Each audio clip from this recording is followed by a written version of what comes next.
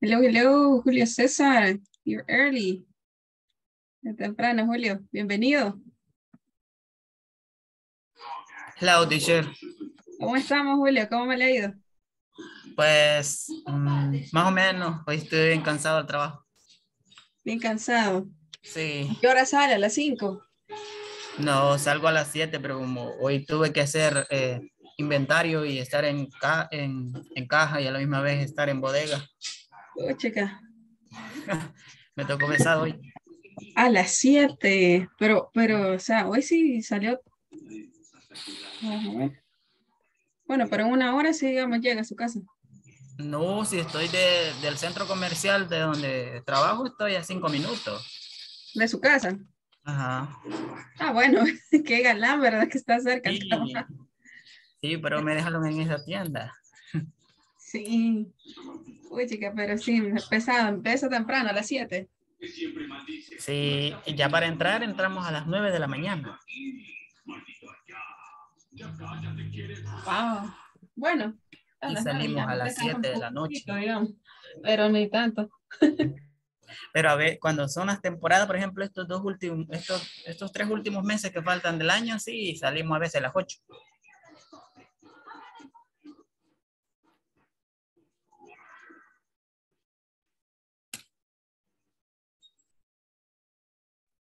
Ahorita en esa temporada que viene se va a poner bueno. Ah, sí, ahí sí. Pero ahí la voy a recibir por el celular. ¿A dónde están ustedes? En Almacenes Tropigas, Metrocentro San Miguel. Mm, bueno, vamos a ver si damos la vuelta. A ver cuándo la ves por ahí. En que está lejos. No, pero ahí tenemos 47 tiendas en todo El Salvador. Sí, sí, no, sí, hay bastantes de esas tiendas. Sí, ahí están ¿por dónde vive usted? En San Salvador. Ah, pues le quedan la de Metro, la de Galerías, Y ahora va a estar bonito, ¿verdad? Chivo, para para Black Friday. ajá, el Black Friday que hacen. 27, bueno, el último viernes de noviembre. El último era de noviembre. Pero sí hacen, sí hay promociones. Ah, sí, 45% de descuento.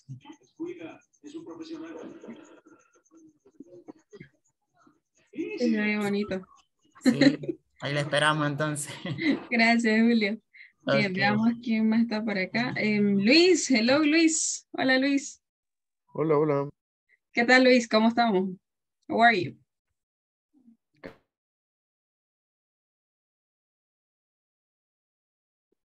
Cansado. Nada más eso. Cansado. Vamos a ver quién más viene ahí. Isaías. Ya, ¿van a descansar mañana, fin de semana? No.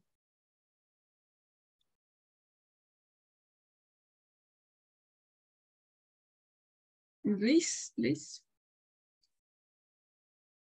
No, yo todavía trabajo hasta Todavía. el sábado, mediodía. Ok. Hello Virginia, welcome. Hola, hola Virginia, bienvenida.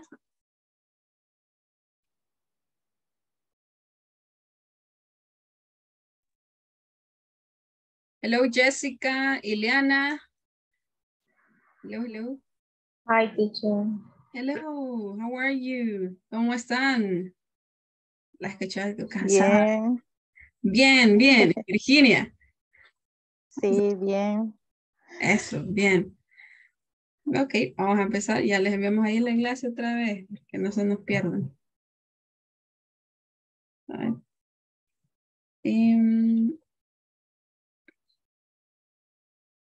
a ver. Coach, Dígame, Jessica, ¿verdad? ¿Quién fue? Ileana. me coach, Diana. Coach, right now I am working. Ah, ok. Ok, don't worry. Se puede quedar ahí como oyente. Creo que tienen Okay, thank forma. you, coach. Ok.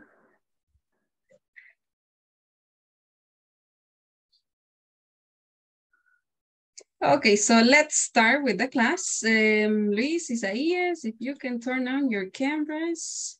Porque todos, la mayoría están ahí como un poquito ausentes. Ya vamos a esperar, ya van a entrar.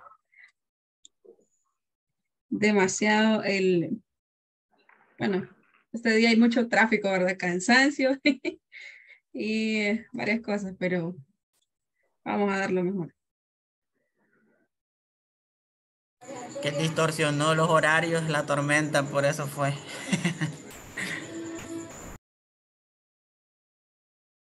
Ujú. Sí, sí. Vamos a ver. Ok, permítanme compartirles. Okay, so we're going to start with, let me see. Yes, with this one. Okay, so we're going to review the previous topic with a game. Vamos a tratar de hacer un pequeño review de lo que estuvimos viendo en la clase anterior, que fue ¿de qué vimos el día de ayer? Vamos a ver, ¿qué recuerda? De los posesivos. Posesivos. Okay, perfect. Let's see. I'm going to divide the class in 2 groups.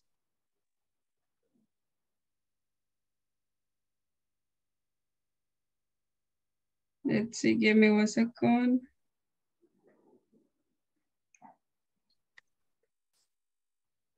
So we're 8. Acá habemos 8. 4 y 4. Let's see. Virginia, Virginia, Isaías, Jessica. Team 1. Okay, team 1. And Julio César, your team number 1. Muy bien, no olviden ahí su equipo. Virginia, Julio César, Isaías, and Jessica, team number 1. Mirna, okay, Mirna, let's see. Omar, Alexander, Sonia Marisela, team number 2. ¿Y quién se nos incorporó ahorita? Sonia, okay, team 2, equipo 2. Y no lo vayan a olvidar, no lo vayan a olvidar. So what I want you to do is to help me selecting the correct possessive or making the possessive case, okay? Vamos a tratar de hacer el posesivo, correcto. Let's see, team 1, please, pick a number. O sea, equipo 1, elija un número, pick a number, team 1. Number 9. Number 9. Let's see. Okay, so go to first place. También tienen algunos ahí, ¿cómo decirles? Algunos premios. Tiene ahí 5 puntos de bono. Let's see, team 2, select a number, team 2.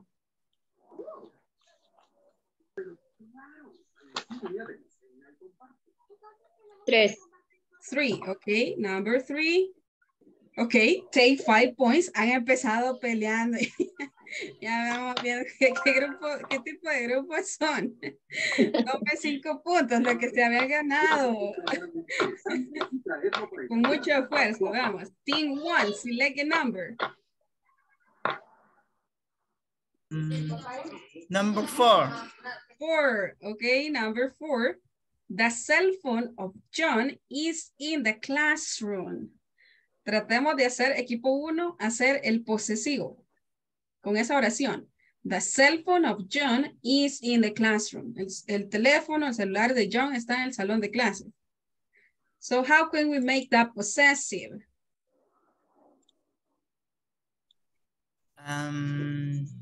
Classrooms. I'm going to help you. John's. El teléfono de Young's cell phone is in the classroom. Okay, so you see, it was easy.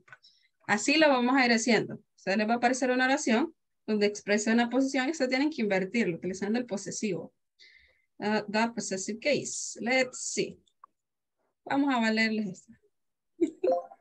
Let's see, team 2. Tiene derecho también el equipo 2. Esta ocasión a pedir ayuda también. Vamos a ver, equipo 2. Wow. Number 1, okay? The bear of the cat is cute. El peluche de quién del gato es lindo. Se le queda. Cat's beard is cute. The bird is cute. Okay, and the possessive y el posesivo ahí. The bird is Cat. cute. Okay, el oso es lindo, pero no hay posesivo todavía. Cat's Okay, the cat's cat, the bird of the bird good. is cute. Is good. Is Perfect, very nice, Mirna. So the cat's bird is cute. Good. Good. Cute. Very good, guys. You're doing your best. Thanks. Okay, team one, go ahead. Select one number. Number 7. Number 7, okay. The heart of Jerry is beating. It's beating. The cherry. Team 1, go ahead. Karen, you can join team 1. Okay. Jerry's heart is beating. Okay.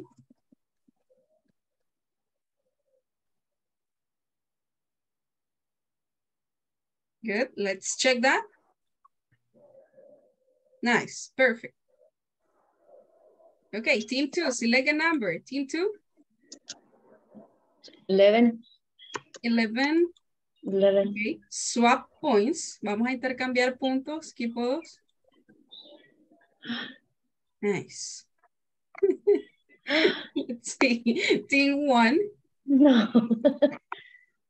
Vamos a ver. Ahí el equipo 2 quedó, le subieron 10 puntos. Team 1, select a number. Number 8. Number 8. The food of the dog is all over the floor. La comida del perro está toda sobre el piso. The dog's food is all over the floor. Perfect, nice. Ayer le salió, ¿verdad? El ejercicio. Nice. Perfect. Team 1, you're doing great. Team 2, select a number. 15. Okay, 16. The father of your mother is your grandfather. Okay, the father of your mother is your grandfather. ¿El papá de quién? ¿De tu mamá? ¿Tú? De tu mamá. The grandfathers. Ay, ya está todo De tu enredado. abuelo. De tu abuelo. El papá de tu mamá es tu abuelo. Any idea? ¿Alguna idea, equipo? Grandfather is father or your mother. Okay, let's see. Any other idea? Vamos a ver otra idea, chicos. Ahí, otra idea.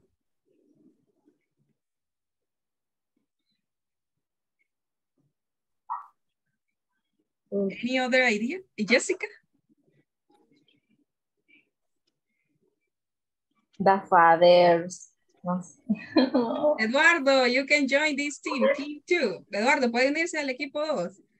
Creo que Eduardo viene llegando. Ok. Any idea? Vamos a ver una idea aquí. ¿Cómo hacer el posesivo? The father of your mother is your grandfather.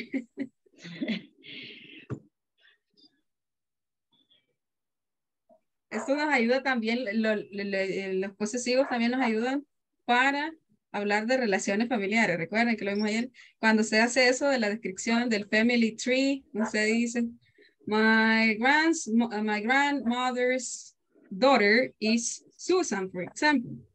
La hija de mi abuela es Susana, and she's my mom. So let's try to check that one. Your mother's father is your grandfather. ¿El papá de quién? De tu mamá es tu abuelo. Okay. Team 1, please select one. Team 1.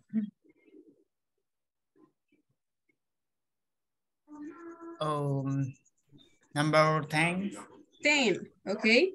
Swap points. Okay, intercambiamos ahí puntos. Nice. Ya le robaron team 2. Team 2, select a number. 5. 5, okay. The mother of your sister is your mother. Otra parecida. Ajá, it's similar. The The mother of mother's, the mother's is sister. Your mother? okay. No. So we need to make that possessive. Any idea? Mother.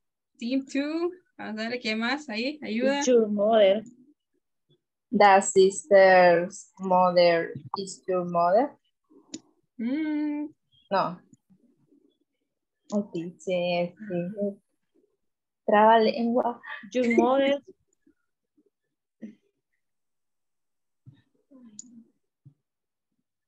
Okay. So look at this. Can you read that, Jessica? Tu hermana y mamá de... La mamá de tu hermana es tu mamá. Your sister's mother, la mamá de tu hermana. Okay. La mamá de tu hermana es tu mamá. So I hope we can study that. Let's see, team 1, select a number, team 1. 2. 2, okay. The favorite subject of Pam is English.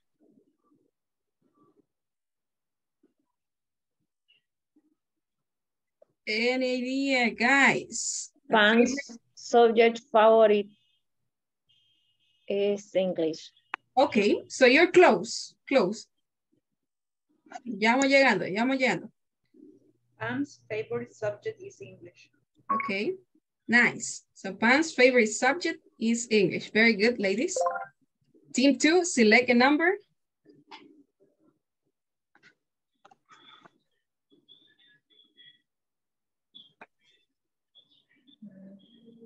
Está muy fea, no dijo ninguna. Team 2, select one.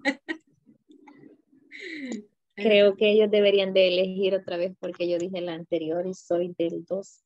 Este es del 2. Ok. No, pero... no. Ustedes van, equipo 2. Equipo 1, Karen respondió al final. Vamos a ver. Equipo 2. Ahí les ayudo un poquito. 15. Ok. 15. The hat of Mr. Wilkerson is red. This one's my favorite. So what do you think, guys? So what's the answer?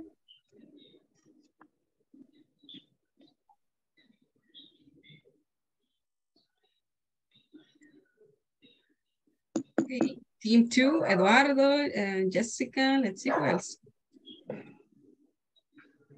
The hat of Mr. Wilkerson is red. So what do you think, guys? El sombrero del señor Wilkerson es rojo. So we start with the possessor. Mr. Wilkerson. Mr. Wilkerson hat is red. Okay, nice. Perfect. So Mr. Wilkerson's hat is red. So remember, first we have the possessor and then the possession.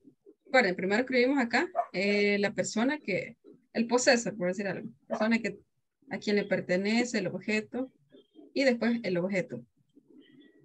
Okay, team 1.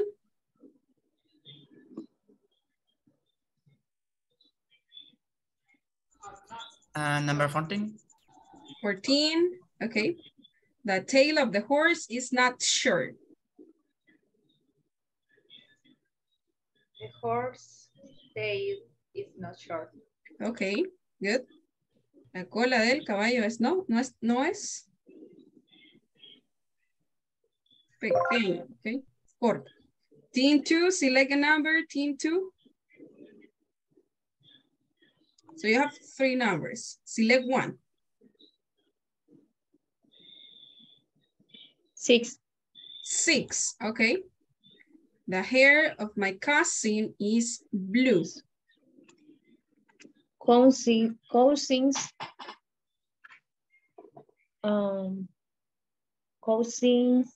my hair is blue.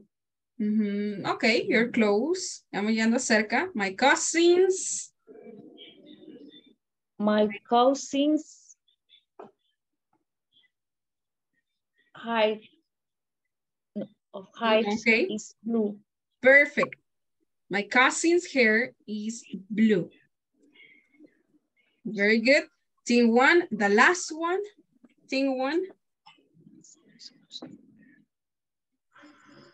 Number 12. Number 13 or 12? 12. Okay. The offices of the doctors are beautiful.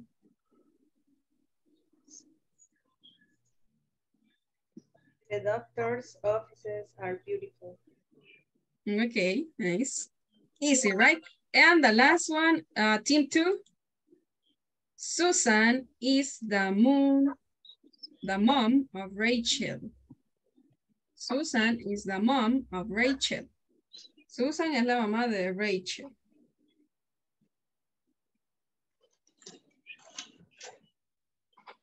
So what do you think, guys? Any idea? Come on. Susan is the mom of Rachel. Susan is the mother.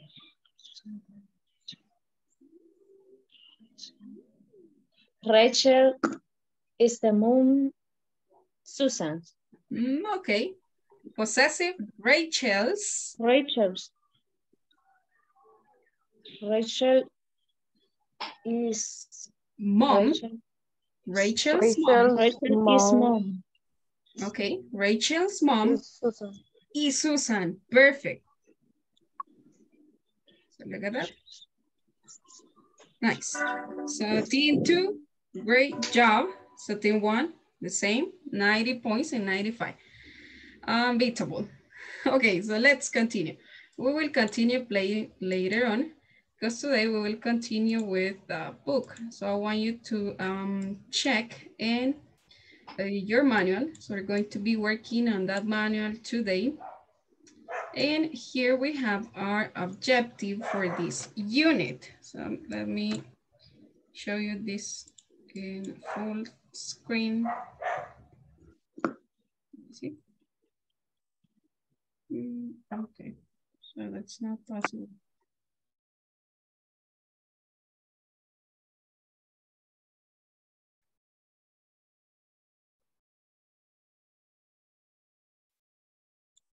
Okay, so we're starting this week, unit 2, and this is the objective that we're discussing this unit. I will be able to describe my job position and activities that I perform every day at work. So that is what we're talking about this week, about our job position and activities that you perform at work every day. So now let's go to the class presentation and let's try to identify some vocabulary that we need to have clear in order to have a conversation. So look at this. I want you to match or try to match the definition with the vocabulary. Okay. Vamos a aprender el vocabulario que tenemos por acá y después vamos a hacer el match. Las relaciones. Number 1, so listen up, schedule, or schedule. So listen up and repeat, schedule.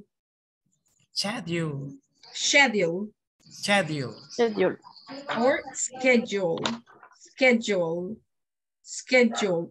So we have two ways. You can pronounce that in two ways, schedule or schedule. BC, number 2, BC,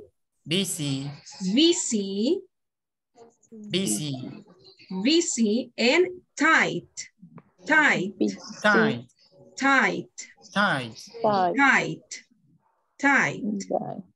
Okay, schedule. What is a schedule or what is a schedule? Number one, any idea? Schedule. What is a schedule? Is a series of regular working business or school days that include 7 days. Okay. Okay, nice. So we have a definition. It's a series of regular working and business or school days that include 7 days. Okay, un horario, right? Number two, busy. So what does it mean to be busy or tight? Ocupado. Ocupado. Okay, so what could be the definition for that one? Busy and tight. Ocupado o con una agenda apretada. Tight means apretado, tight. So look at this. Number 1, 2, 3. See, the other one is 5 and 6. Maybe 5. 5. Consists of a list of possible activities to do. Okay, No, so no. let's, so what do you think? Sí. 3, having a lot of activities to do. Having a lot of activities to do. Muchas actividades que hacer, right? Okay, week. So what does it mean week? The period from Friday evening through Sunday evening, speciality. No sé cómo se pronuncia esa palabra. Regarded is a time for relaxing. Okay, so that is that week. Is No. that week? No. No. A series of regular working. Okay, so we have another possibility. Week, a series of regular working business or school days. That includes 7 days. 7 days. Okay, so we need to check again, right? Weekend. So what is weekend? The period from Friday evening through Sunday evening. Okay. Break has a time for relaxing. Okay, nice. How about production? The action of making of manufacturing from components or arithmetic. Raw materials. What is the meaning raw? Prima, materiales, prima, materia prima.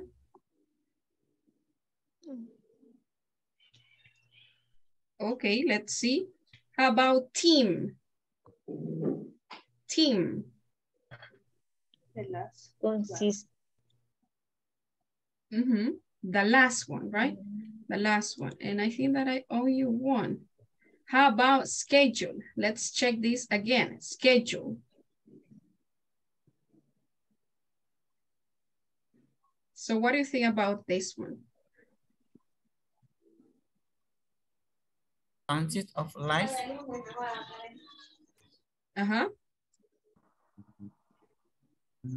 Of positive activities to do. Consiste en una lista de posibles actividades a realizar. Okay, so now let's practice again. Schedule.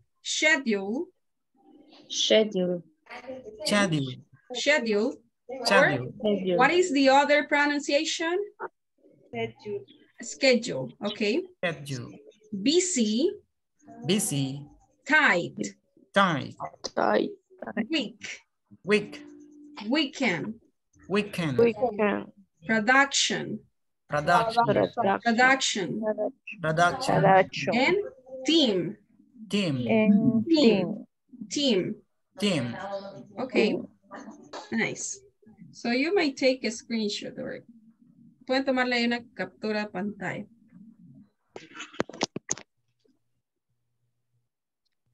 So what is schedule? Question, what is schedule? Spanish, what's that? Horario. Un horario, okay, un horario. Busy.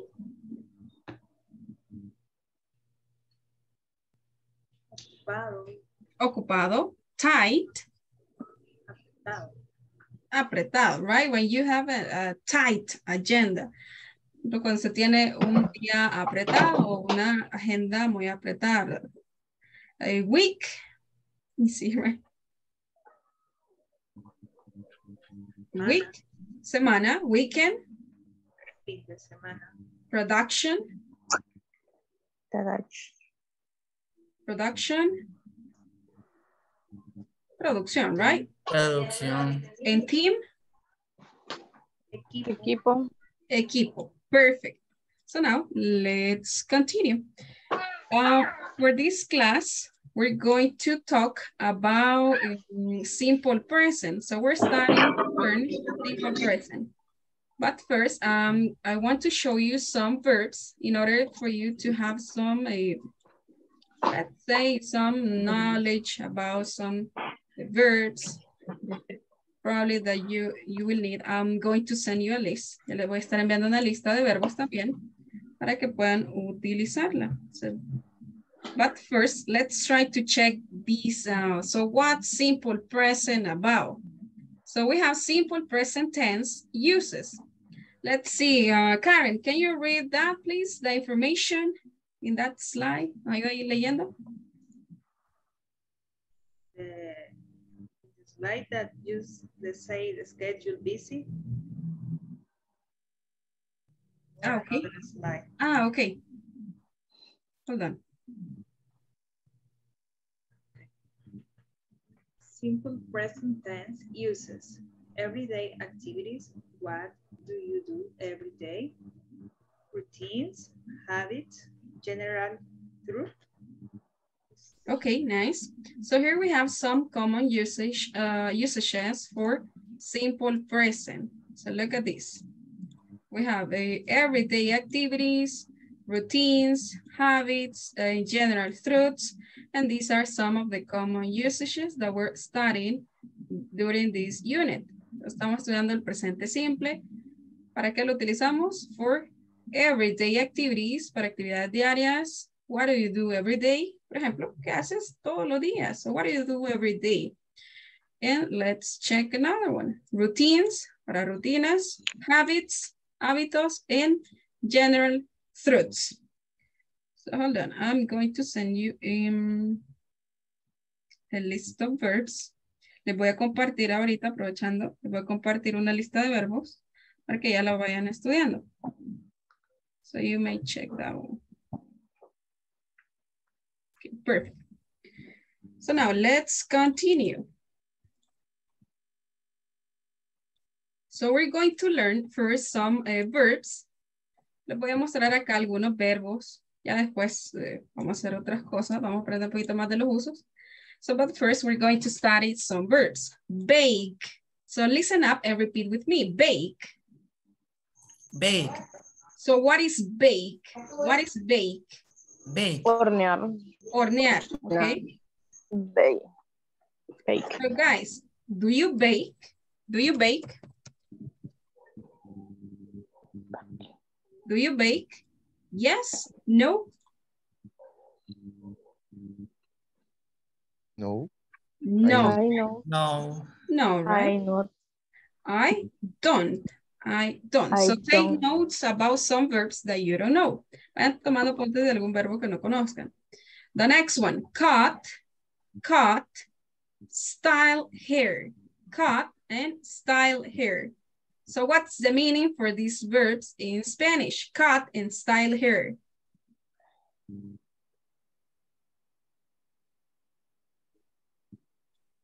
Cut es cortar. Cortar.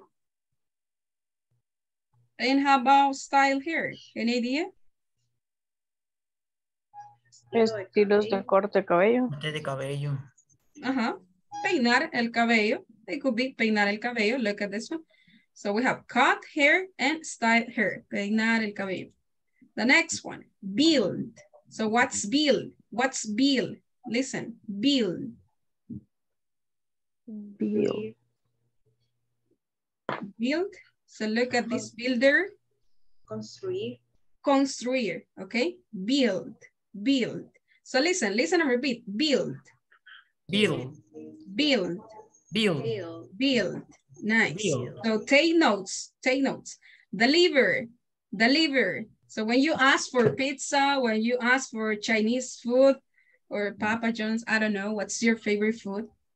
What's your favorite food? Junk food, Karen? Maybe alitas. Chunks. John's. Okay. So when you ask for a delivery, so that's a noun, right? Delivery. What's the meaning of deliver? Deliver. So what's that? Repartidor. Repartir. Okay. Repartir. Repartir. And delivery. So what could be a delivery? Entonces, ¿qué sería un delivery? El repartidor. Let's see. La El entrega. domicilio. El domicilio. El domicilio. So you can call it delivery man. Delivery man. Podría ser delivery man para referirnos a la persona que hace las entregas. Delivery man. Delivery, el domicilio. Y deliver, el verbo, repartir. Let's see. Draw. Draw. And design. Design. Draw and design. So listen and repeat with me, please. Draw. Draw. Draw. Design. Design. Design. Design. Design. Perfect. The next one.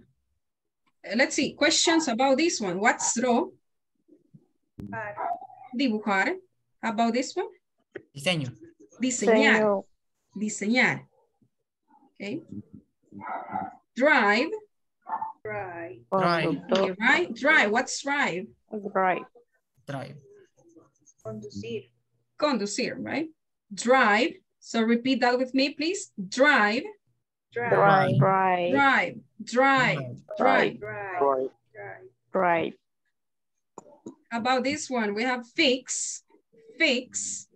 So what is he doing? He's fixing something, right? He fixes things. So what's fix? Reparar, right? Reparar. For example, repair plumbing appliances. So what's plumbing? Plumbing appliances. Plomero. Plomero o reparar. Plomería. La. Reparar plomería. Ajá, la plomería. Okay.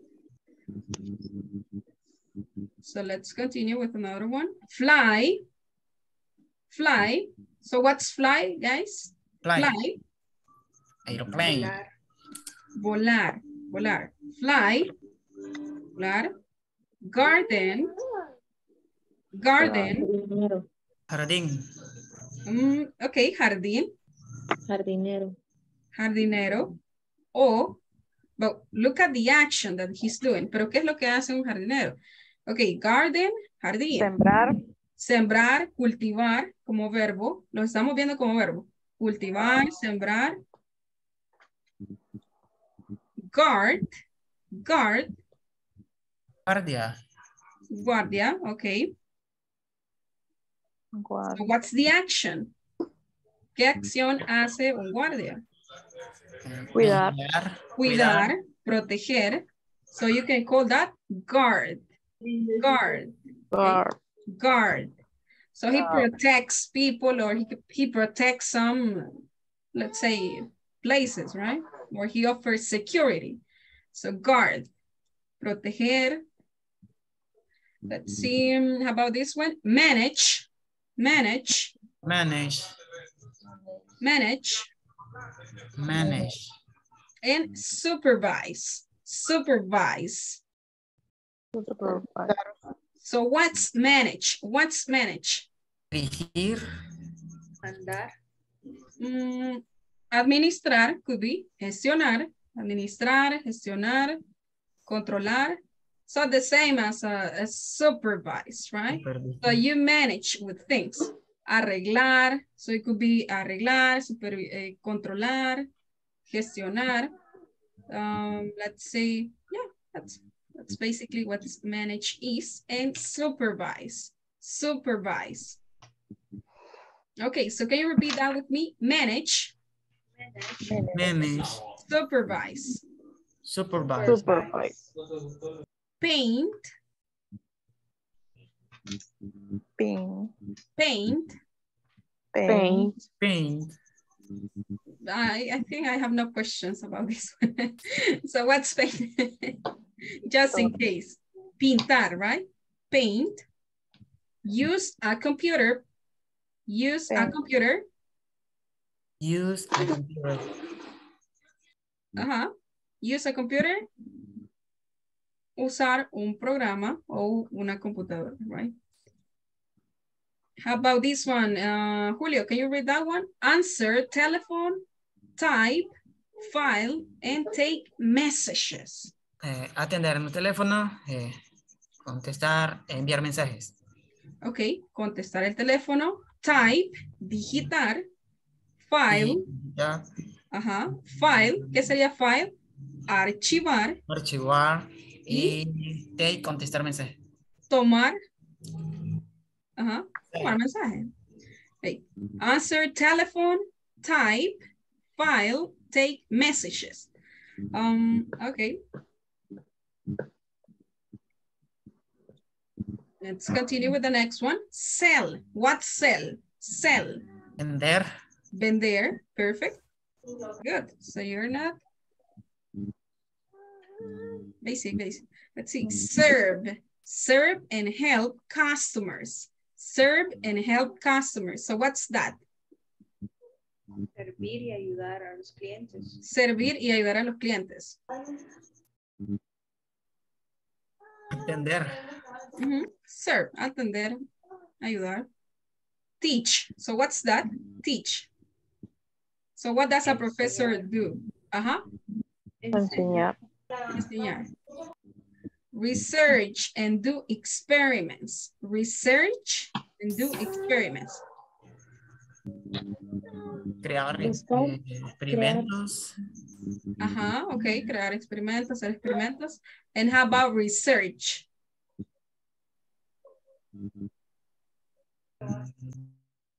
To investigate, right? To investigate. I research Investigar. about, research, investigate, to investigate. Investigar y hacer experimentos. Wash dishes, wash the dishes. So what's that? Lavar los Lavar platos. platos. Lavar los platos, perfect. Clean and wax. Clean and wax. So what's that? Limpiar. No sé. Limpiar y pulir. Pulir o cerrar, encerar, right? Pulir o encerar. And clean. Okay, weld. Weld. So what's weld? Soldar. Soldar, right? Soldar. So remind me to send you this PPT, okay? Soldar, weld. Okay, and that's all. Okay, solamente eso voy a compartir por el momento. Ya les compartí una lista. ¿Cuántos ya la abrieron? Ya la tienen por ahí. Ya lograron visualizarla.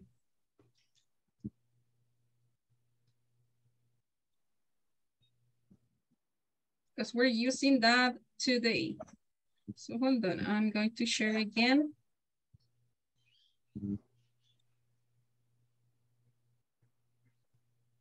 Okay, now we can study what simple present about.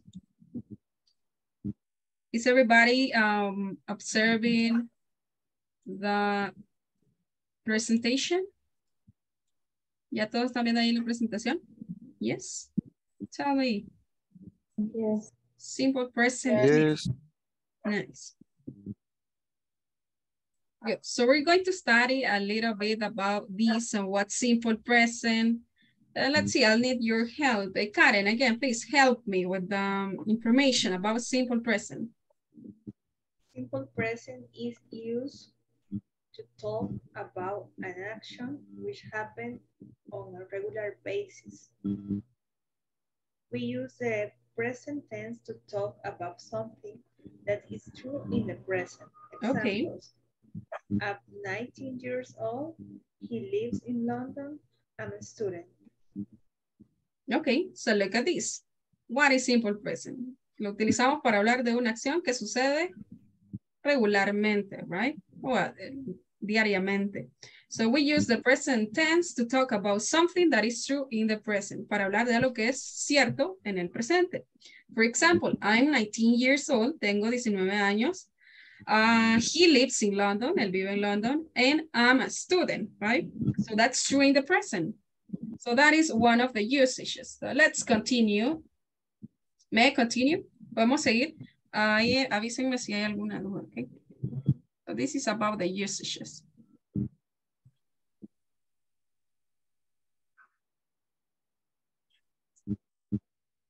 Okay, Cesar, please continue. What is simple present? Simple present tell something that happened again and again in the present. Okay. I play football every weekend. Perfect.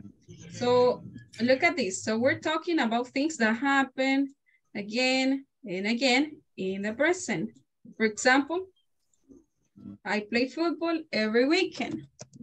So what could be another example? Something that happened again and again in the present. Algo que sucede siempre en el presente. I play football every weekend. Yo juego fútbol cada fin de semana. I watch movies on Sunday, for example. So what could be another, let's say, example? A regular activity, una actividad regular se hace. I work every day. I work every day. Nice. I work every day. Perfect. Let's see. So let's continue with something else. And here we have something about the structure, simple present tense. Here we have to understand first these charts, singular form and plural forms. So notice that we have singular forms for he, she, it. S is added to the verbs. He talks, she loves. So that is in general, right? Because we have some rules to add. Plural form, they, we, I, you. No S is added to the verbs. They talk and we laugh. Ok, veamos acá, empezamos acá. Singular form, con los sustantivos singulares. He, she, it. ¿Qué pasa al verbo? ¿Qué le pasa al verbo cuando estamos hablando de tercera persona o forma singular? ¿Qué es lo que hacemos? Agregamos un they. Agregamos. They. ¿Qué dice acá? Veamos. S. Agregamos S a los verbos, pero esa sería la regla general, ¿verdad? Que la vamos a ver más a detalle, más profundidad en las clases que vienen. Entonces, agregamos S a los verbos, la mayoría de los verbos, pero hay ciertas excepciones que son similares a las que vimos ayer, pero ayer eran con sustantivos, ahora son reglas similares, pero con verbos. Según la terminación, se le agrega ES, IES o solamente S. And the plural form. ¿Necesito agregarle acá S a la forma plural? No, no. No. Ok, por ejemplo, tenemos acá, he plays. She plays. She works. Another example. He dances. Okay, he dances. He welds. Okay. How about this one? I play. Play. You work. You work. And another example. He dance. They dance. They dance. We well. wealth. Okay, nice. So do I need to add S here? ¿Necesito agregarle S acá en las formas plurales? No, right? No. Eso solamente es acá en las formas singulares. ¿Qué quiere decir? Uno, ¿verdad? ¿Quién juega? Él. Él juega. Ella trabaja. Él baila. Él, I don't know how to conjugate that in Spanish. Soldar. Suelda, I think. Pero no es suelda con suelda que está en el mercado. Let's see. How about active Market. Mary washes the clothes every morning. So look at this. So we have active form. Mary washes the clothes every morning. Passive form, the clothes are washed by Mary every morning. Okay, igual ahí vamos a ir tocando ese tema más adelante. Las formas activas y pasivas. Por ejemplo, ¿quién lava la ropa? Mary. Okay. ¿Qué cosa es lavada por Mary? Clothes, la ropa. La La ropa. ropa. A eso nos referimos cuando hablamos de voz activa o forma activa y forma pasiva. Pero no vamos a meter mucho ahí. Okay. So now let's continue. Okay, so notice here we have the rules that we're going to aim at today. And the form. Can you read the form, please? Let's see, Gabriela. Form. For I, you, we, they. Okay, example, I work. I work. You work. We work. They work. Okay, nice.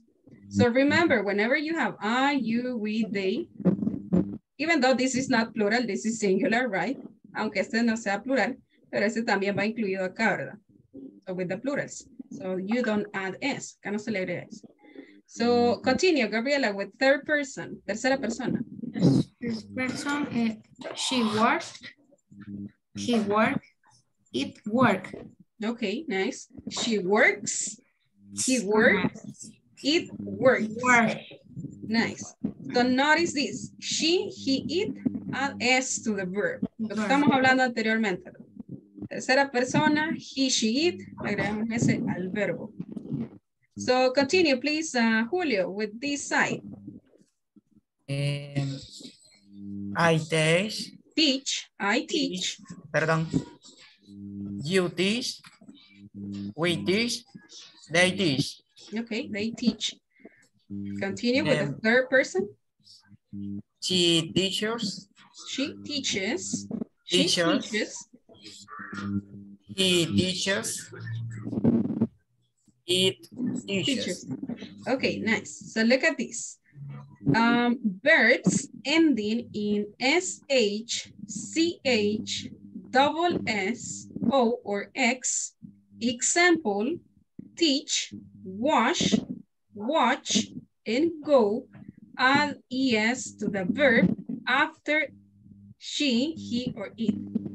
¿Qué quiere decir ahí? En español. Ok.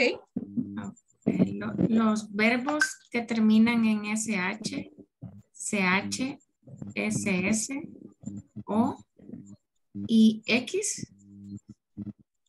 Ok. Al final se agrega S. Se les agrega S. Todo verbo que termine en SH, CH, S, O, X, se le agrega S. Y eso lo voy a utilizar siempre con todos los pronombres, con I, you, we, they, con todas las... ¿sí? O solamente con he, she, it.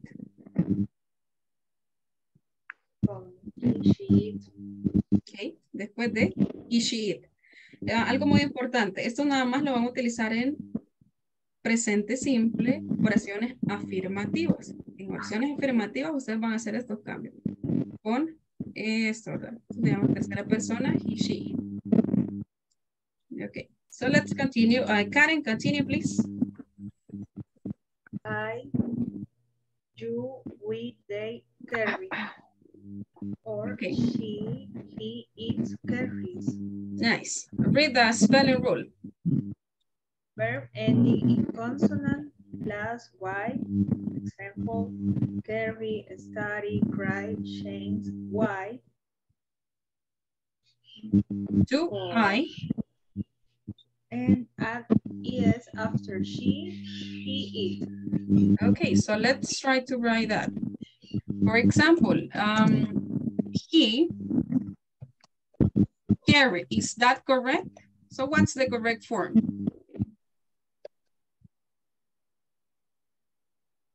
Is it correct? He studied or studies?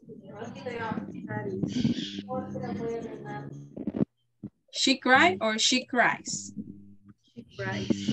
She cries, okay. She cries. So notice this. En este caso, los verbos que terminan en Y, ¿qué vamos a hacer? Vamos a Agregar IS. verbs ending in consonant plus Y. Carry, study, cry. Change Y to I. Vamos a cambiar esta Y por una I, ¿verdad? Por una I, por I. And add ES. Okay, how about this? Give me examples. How about this spelling rule? She wash or washes. So what's the correct form? She washes. Okay. He watch. So what's the correct form, guys? He watches. She watches. How about the verb go? She goes. He goes. Okay, nice.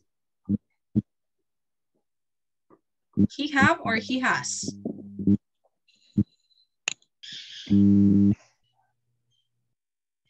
So what do you think about that one? He Has. He has. Yes, he has. Okay, questions so far? So notice the second option is the correct one. Entonces, con tercera persona, recuerden, agregamos S a la mayoría de verbos si no aplica ninguna de estas reglas. Quiere decir, si el verbo termina en SH, agrego S. Simple present, affirmative form. Presente simple, oraciones afirmativas, right? ¿Y para qué utilizo el presente simple? So, what's that for, guys?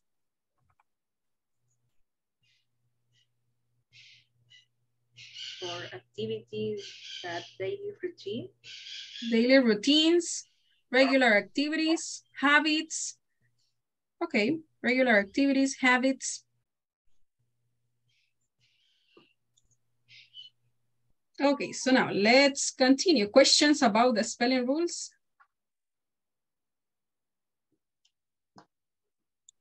A ver, preguntas ahí de las reglas? No questions. No questions. Okay, so let's check some examples. Simple present tells something that is always true. También el presente simple nos habla de algo que siempre es cierto. For example, the adult human body contains 206 bones. Entonces también lo utilizamos para hablar de cosas que son verdaderas o que tienen una comprobación científica.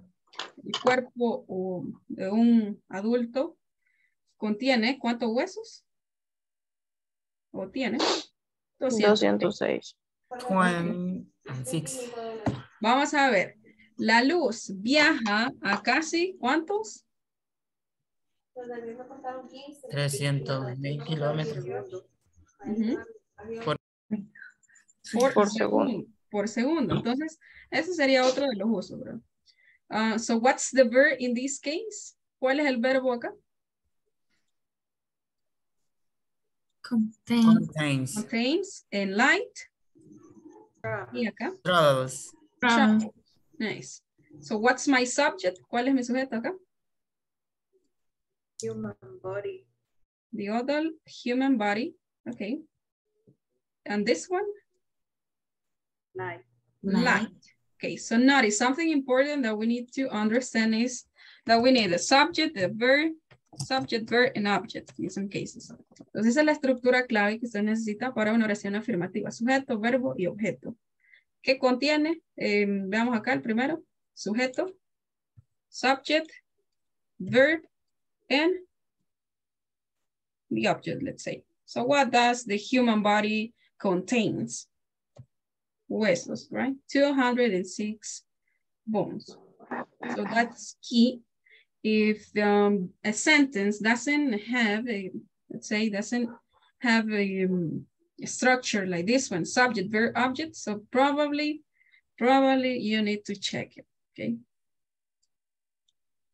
So let's continue. Simple present, let's see, can you continue with that one, Gabriela? This simple present tense, this tense has only one word. Example, can continue. Continue with examples. Candy likes flowers. Okay, so can you identify, guys, the subject, the verb, and the object? Subject, verb, object. Sandy, subject, verb, likes. And what does Sandy likes? Flowers, right? Entonces tenemos ahí la estructura siempre. Sujeto, verbo, objeto. Candy likes flowers. Subject, Candy likes, verb, flowers, the object. ¿Qué es lo que le gusta a Candy? Flores. Las flores, okay? Flores. The flowers smell good.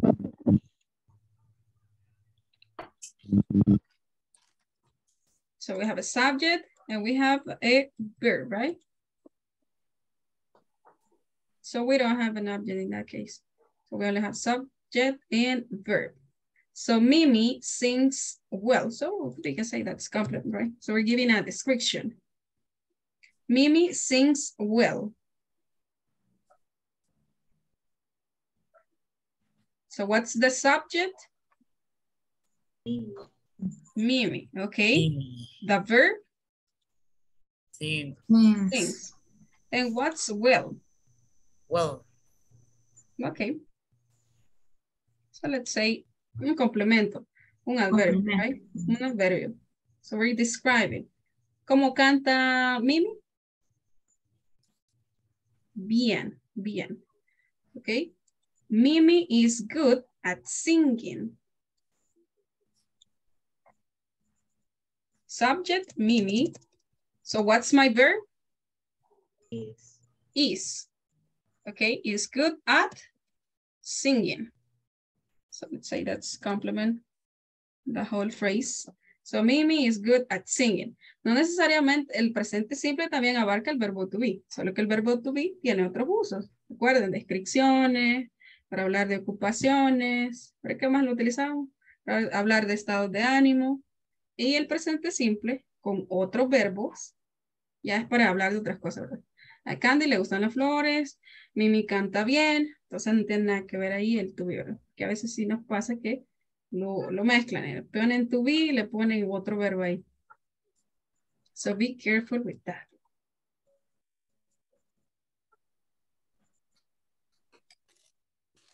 Okay, so I'm going to stop here because on Monday we're checking yes, no questions. So hold on.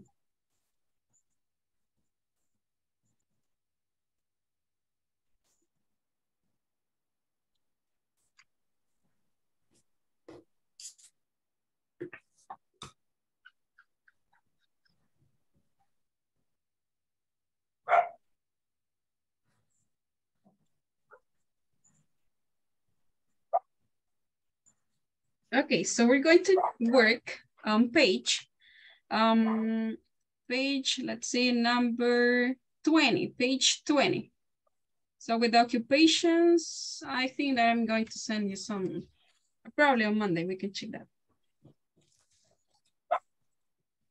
So look at this, how to use simple present, affirmative statements and negative statements. So we're going to check this. Let's see, affirmative statements. Can you read that, please, Julio? Okay.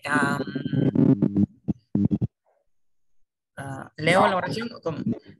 Read the examples. This side. I gave a track of the final account. You Like know. accounts.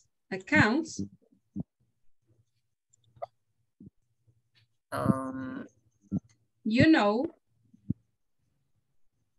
You know the Policy.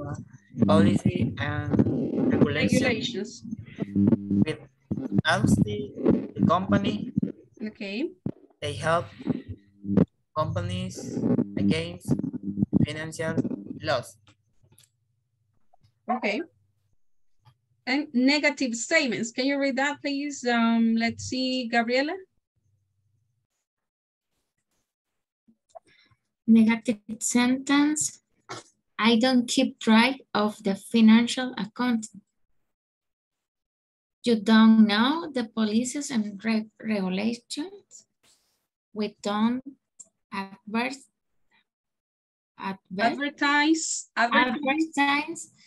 We don't advertise the company. They don't sleep companies against financial loss. Against financial loss. So let's check the verbs. Keep.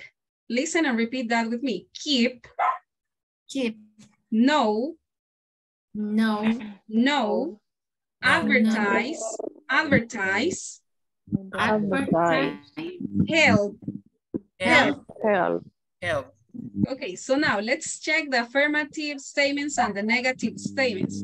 I help people. Yo ayudo a las personas. How about the negatives? What do I need in order to make a negative? So we're going to use auxiliary verbs. Okay, auxiliary verbs. So what auxiliary verbs I need to make a negative? Okay. ¿Qué verbos auxiliares necesitamos para hacer un negativo ahí? Una oración negativa. Do. Does. Okay. Do not. And. ¿Y el otro? Does not. Does not. Does not. Does not. So what is the contraction for this one? Don't and doesn't. Ok, muy bien. Necesitamos ahí ese punto importante. Necesitamos verbos auxiliares para formar las oraciones negativas. Examples. So try to give me some examples. Deben algunos ejemplos con los verbos que estuvimos estudiando. I help people. Negative. I don't help people. Perfect. How about, give me more examples. More examples. Affirmative and negative. Okay, I read a book. Say. Negative. I don't read a book. Okay. How about this one? He plays the piano. Okay, he plays the piano. Negative. He doesn't play the piano. Okay, he doesn't play the piano. So how can I know when to use doesn't and don't? ¿Cuándo utilizo don't y cuándo utilizo doesn't? Tell me. I. Okay. Do. I. They. I do they. What else?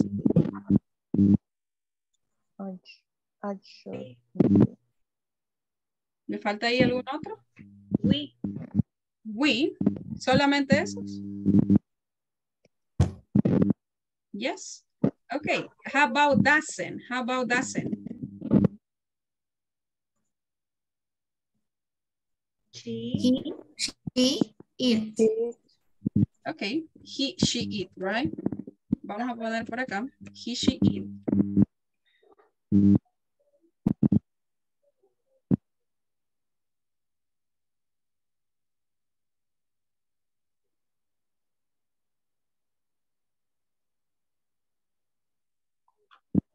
So keep in mind that. Okay, let's see. Give me more examples. Karen, give me one example. Affirmative and negative. please. We play football. Okay, we play football. Negative. We don't play football. Okay. So we don't play football. Let's see, another example, Julio.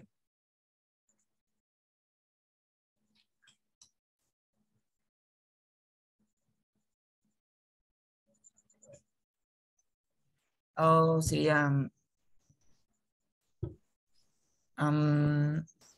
they. Ajá.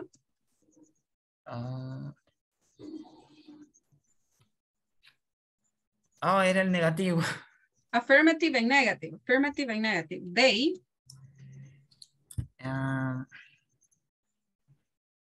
They are. Another verb, not to be, not to be, another verb. Otro verbo que me exprese una acción. Okay. I'm sorry. They sing, they, let's say they sing. They listen music. Okay, they listen to music. Negative. They doesn't. They don't. They They don't. don't listen to music. Listen. They don't listen to music. So be careful with this.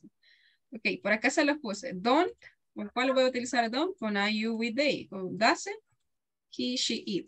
Ok. Let's see. Give me more examples. Mirna. Ajá, Gabriela. She make a dinner. She, okay, makes. Or she cooks. She cooks a dinner. Dinner. She cooks dinner. She cooks dinner. Negative. She doesn't cook dinner. This way. Así. Así estaría bien mi oración negativa. So what do you think, guys? No, it's only she doesn't cook dinner. Okay, perfect. Important here. So notice this. Hola, don Víctor. Ok. Importante acá. Recuerden que acá, en nuestra oración negativa, ya no vamos a ubicar la S como lo hacíamos en oraciones afirmativas. Por eso tenemos ahí un verbo auxiliar que nos está transformando en nuestra oración negativa y ya nomás la regla de agregarle S al verbo en oración afirmativa. Let's see, another example, Mirna, or somebody else. Let's see, Eduardo.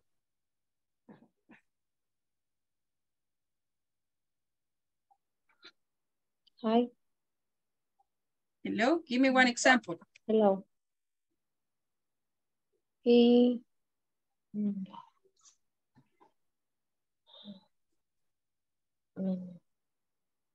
No. Ahí sería crear la oración negativa. Affirmative and negative. Affirmative and negative. Juan, ¿con qué verbo? Select one. Pueden ver la lista de verbos que les compartí. Or, so give me ideas about some verbs. Vamos a ver, dígame idea de algunos verbos. Juan. Juan. Okay. Rice. Letters. Juan escribe cartas. Juan. Negative. Not rather, right. Doesn't. Doesn't write. Letters. Ok, doesn't. Recuerden que tenemos que agregar la partícula do y ¿qué más? El not, ¿verdad? Do not. O doesn't. Pero vamos a tratar de utilizar más que todo contracciones, ¿verdad? No podemos dejarle solamente no. One, do not, doesn't not or does not write letters. Okay. Let's see. Give me another example, Eduardo. One example, Eduardo. Ali.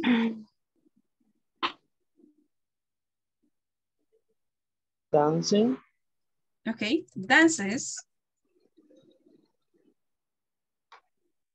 Weekend. No. Dances. Reggaeton, cumbias. Salsa. Salsa. Okay. Negative. Alice. Doesn't. Doesn't. Salsa. Dance. Salsa. Okay, so let's check the structure. Look at this. Subject, verb, complement or object, right? Negative, subject plus do plus not.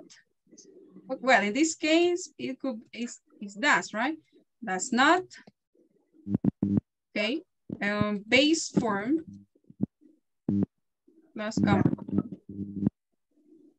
So that is for third person. Eso es para la tercera persona.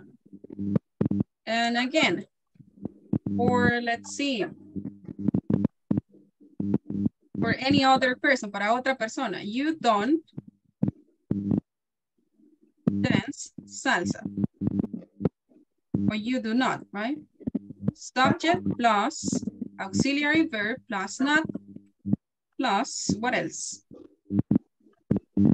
Base form plus complement. Let's see, I'm going to check that. Okay, I see you read. Okay, guys, any question about this? Preguntas, chicos, de las estructuras. Estructura afirmativa. Eso se mantiene la misma, solamente recuerden, ¿verdad? Que en los verbos tienen que ser algunos cambios en oraciones afirmativas. Tercera persona. Y acá, tercera persona, oración negativa, auxiliar, das, más el not, ¿verdad? La partícula not. Y la forma base del verbo, forma base, forma infinitiva, ¿verdad?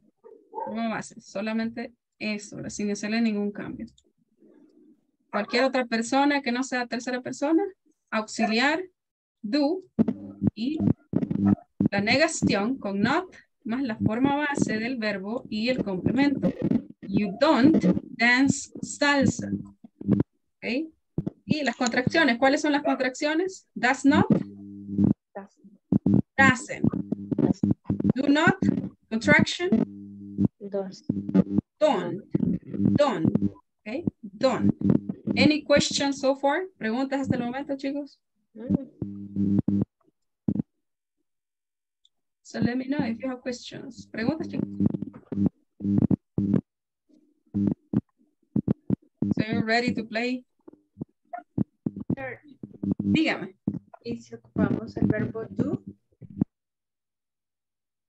Un verbo en infinitivo. El verbo do. El verbo do. Ah, ok. El verbo do. Sí, el verbo do. I do exercise. Yo hago ejercicio. Yo hago ejercicio. Vamos a ver, la oración negativa sería I don't.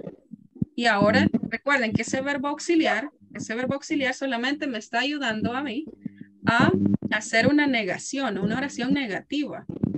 Ese verbo no tenemos que traducirlo al español. Si lo traducimos al español, nos va a confundir ahí.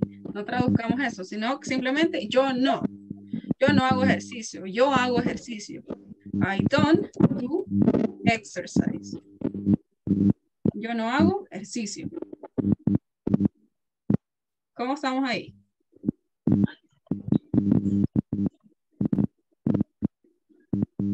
¿Sí? ¿Así era la pregunta? Sí. Y en tercera persona ocupamos el doesn't y luego el verbo su forma regular, ¿verdad? Vamos a ver. Hagamos otra vez el ejemplo. She does exercise on weekends. Vamos a ver, ella hace ejercicio los fines de semana. Negative. She doesn't do exercise on weekends. Siempre lo que vamos modificando es el verbo auxiliar. Veamos acá. Para tercera persona vamos a utilizar das y not, ¿verdad? Y usualmente pues las contracciones. Pueden hacerlo de la forma larga o pueden utilizar las contracciones. La sugerencia es que utilicen doesn't, para que no se compliquen tanto ahí. No irlo escribiendo y que se escuche así como que somos robots. Does not, eso es. Does not do exercise. También lo puedo poner así. On weekends. Thank you, teacher. Ok, ¿alguna otra pregunta, chicos? Tell me. Questions. Entonces, una observación, no traducir el auxiliar. Simplemente hacer la oración negativa. Ella no hace ejercicio. Yo no hago ejercicio. Si tratamos de traducir ese auxiliar, vamos a enchivolar. Que mejor no. no lo intentemos traducir. ¿Okay? Solamente hagan de cuenta que es para hacer la oración negativa. Y eso es todo. Otra pregunta, chicos. Continuamos.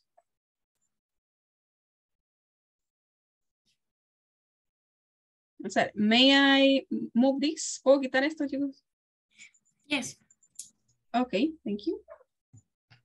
So now let's check some exercises that we have here. On your manual, unscramble the sentences with the words provided using the simple present. So keep, they, companies track financial accounts of. Okay, in this case, you have to use this word twice. Tenemos que utilizar esta palabra 2 veces. So help me. Entonces, ¿qué necesitamos para formar nuestra oración afirmativa? Porque ahí no nos ha puesto ningún not, ¿verdad? Entonces, identifiquemos primero. ¿Qué vamos a identificar primero? Subject. Subject. So what's the subject? ¿Cuál es mi sujeto acá? They. They. Okay. My verb. So what's the verb? Keep. Okay, so what's keep? Mantener. Mantener, okay. They keep. I'm going to help you with this one. They keep track. Pueden ir checando ustedes en el cuadrito que teníamos ahí arribita. So look at this. They keep track of the financial account. So they keep track of the financial accounts of the company. Companies. Okay. Ellos mantienen un registro financiero de las cuentas de las empresas. Okay, de empresas. Let's see, negative. So number 2, volunteer. Help me, guys. Advertise. So what's the meaning of advertise in Spanish? Advertise. So Advertencia. Advertir. ¿Sí? Any idea? More ideas? Guys, ideas? Advertise. So what's advertise? Anunciar. Anunciar, right? We. So help me with the sentence. We don't. So listen, we don't advertise on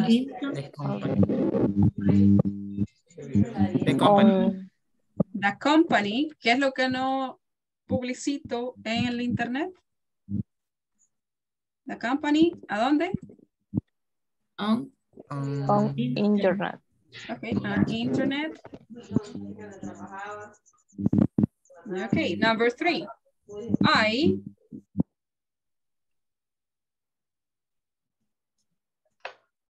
I take notes In the meetings every day. In the meetings every day. Okay. I take notes in the meetings every day. Nice. So how about the next one? Number 4. At the reception, Carlos and Mauricio phone answer.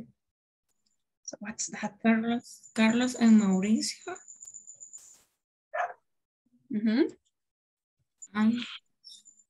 Answers. Answer. Phone and the reception. And the reception. At the reception. Nice. So you're very smart, guys. So Carlos and Mauricio answered phone at the reception. So are you going to take a screenshot? Yes, no, tell me. No. Ya le tomaron foto, ¿eh? So let me know.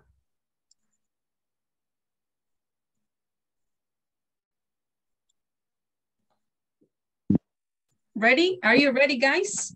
Because we're having a speaking moment in a while. In some moments. Let's see. So let's continue. Okay, so listen up. Right now, I'm going to assign you to work on the activities that you do.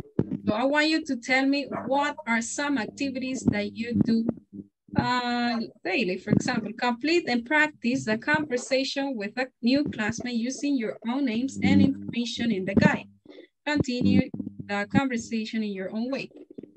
But here, what I need you to do is to write about the activities. So don't pay attention to this side.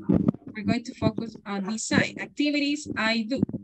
So I want you to write some examples, at least 5 examples of activities that you do. Daily activities that I do.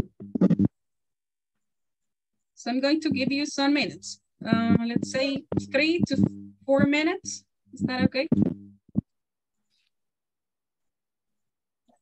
So start writing, please. Start writing the activities that you do. Empecemos a escribir 5 actividades que hacemos diariamente y después compartimos, ¿ok? 5 actividades. So I'm going to give you some activities that I do. For example, activities I do in the morning, Cooking. I cook in the morning. What else?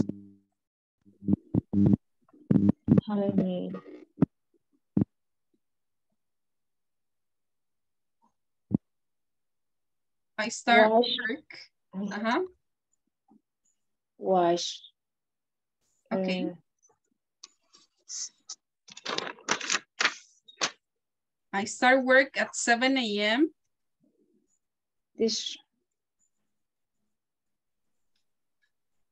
I design my classes, for example. So what's another activity I do? So it's not about your routine, but it's about activities that you do. Actividades que ustedes hacen regularmente.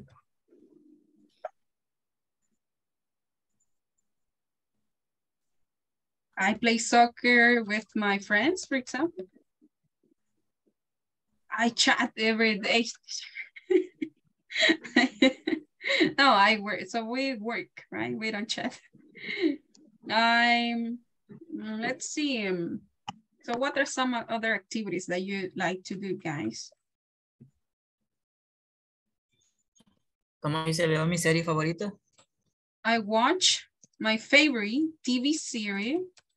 I watch my favorite TV series. Okay.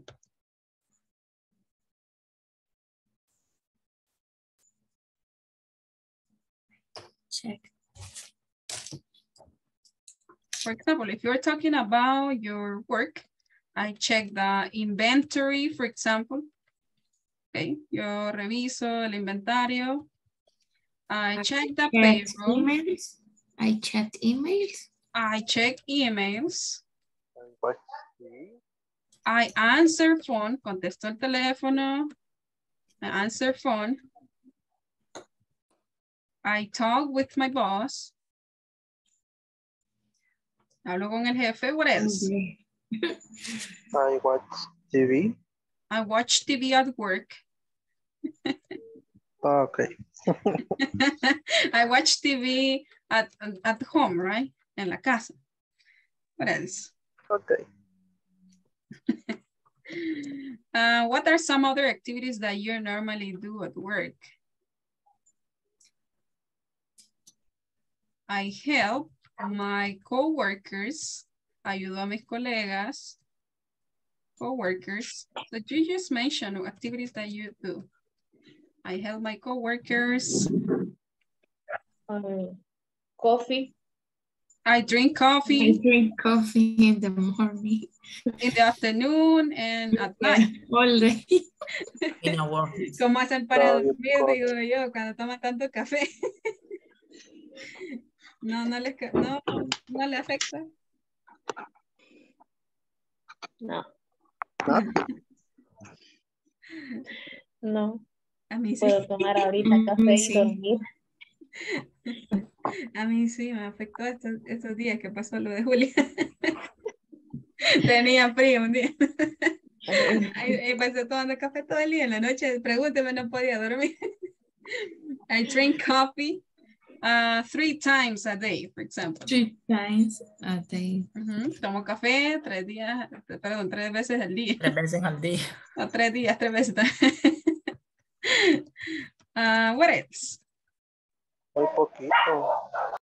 Muy poquito, dice. Algún día voy a ser como ustedes. I wash my clothes. I brush my teeth. How do you say dientes? Teeth. Teeth. Tooth. Teeth and tooth. So that is another irregular. Let me see. Irregular, I mean. Teeth. Teeth. Teeth. Tooth. So this is the plural. And this is the singular. Tooth. I brush my tooth. Teeth. Teeth. Teeth. Teeth. Okay, ese es el plural de dientes y Bien. dientes. Bien.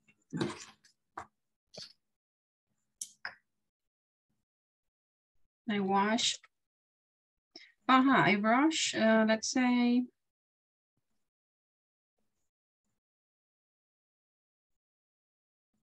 I wash my car, I clean my room, for example. I organize my files, organizo mis archivos. I file documents, ordeno documentos o archivo documentos. I wash dishes. I wash the dishes. Lavo los platos. What else? Exprésese. Quéjese.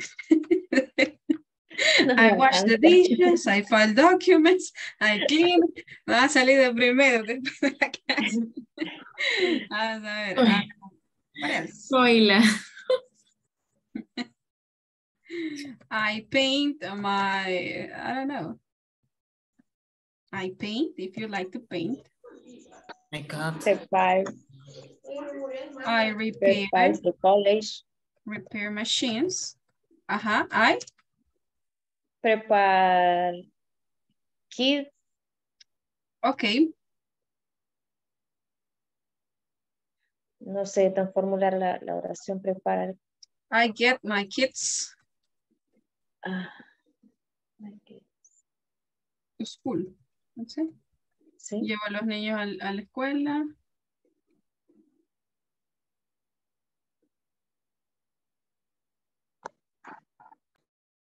I get or take.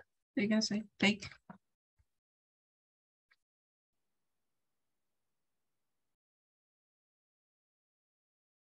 I organize my kids, let's say, or well, I cook. I would say I cook my kids' meals. Preparo ahí las comidas para los niños, para mis niños.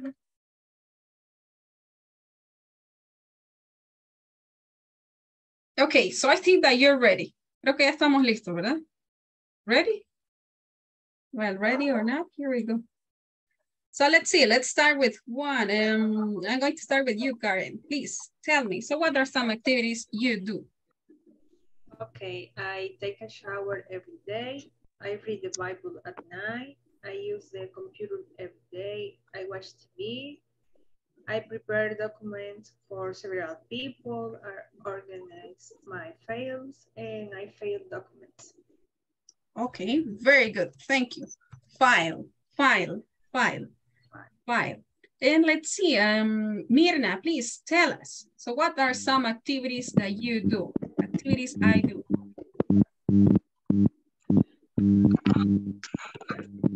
Las actividades que yo realizo. Ajá. I play, I check the prior, I drink coffee 3 times a day. I watch my favorite TV series. I wash my car. I wash the dishes. I cook my kids' meals.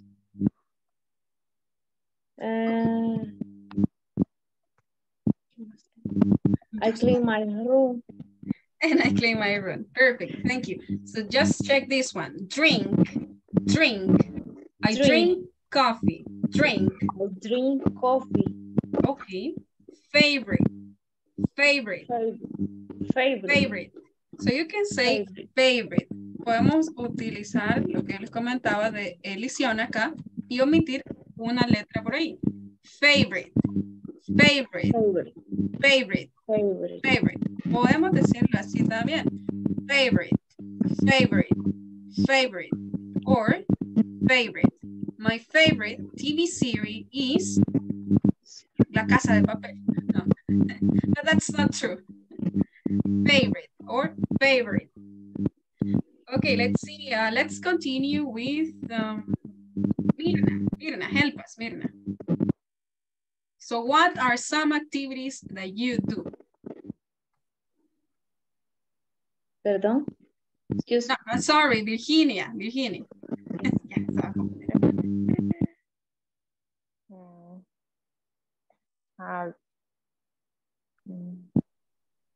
I check my email. Okay, I check my email. What else? Another one. Menciónenos otras más.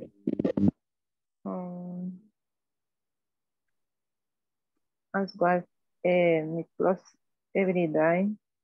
Okay. Okay. Organize my files. Okay. I organize my files. What else?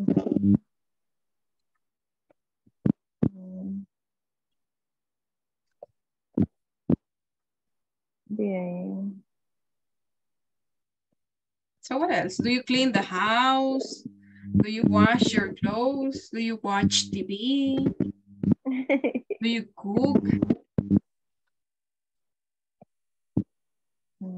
I wash my car. I wash my car. What else? ¿Qué más? Give me one more.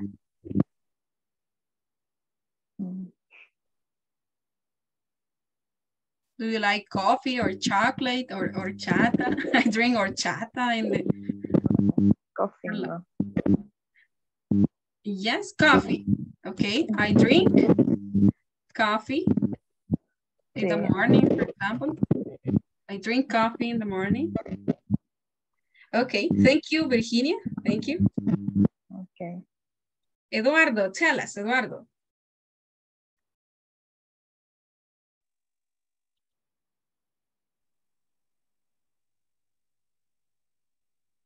Hello. Hello, Eduardo. Tell me. Activities that you do, Eduardo.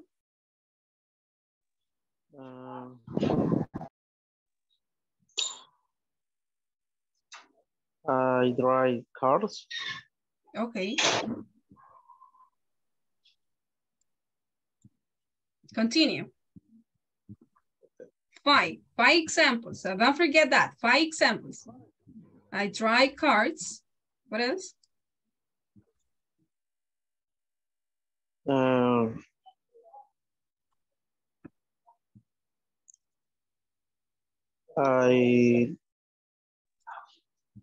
¿Cómo se dice cocinar? Cook. Cook.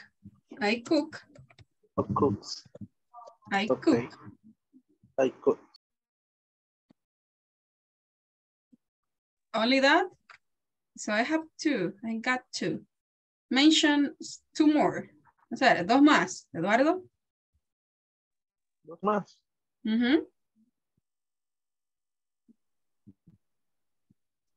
Watch TV. Okay. I watch TV. What else?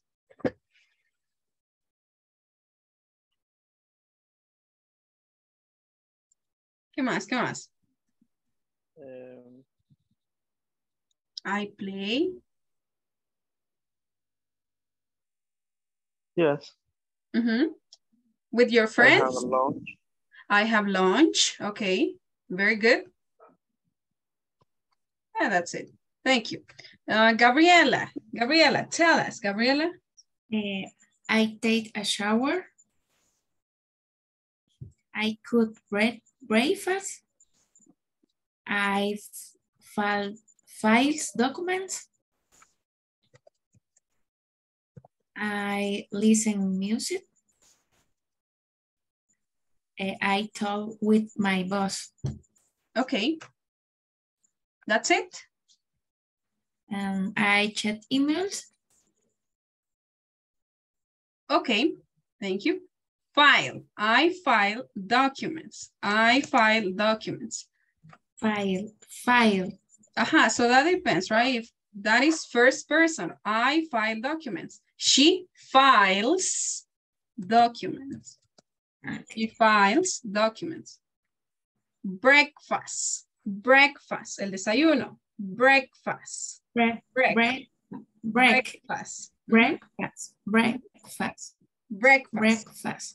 Okay. Thank you, Gabriela. Ileana, please tell me. No, Ileana is working. Isaías, please. I hate chicken. Okay. I shower.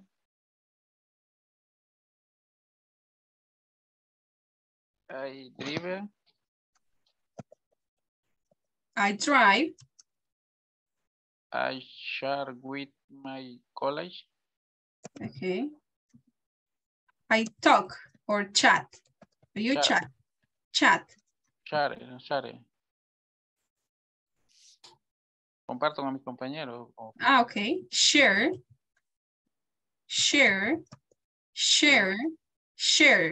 Like, share. I share. With my colleague.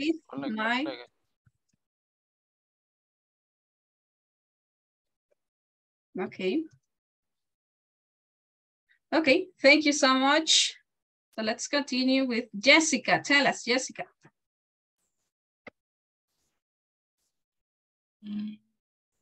I shower every day. I work every day. I go to the gym after work. Oh, wow. I have class in the night, and I sleep like a baby in the night. Okay, at night. I sleep the baby. Okay. I sleep the baby at night. And instead of saying in the night, so I will say at night. Y nada más cambiémosle la preposición por at. At night. At night. Okay. Thank you, Jessica. Julio Cesar, read your examples, Julio. Okay. I play soccer. I wash cars.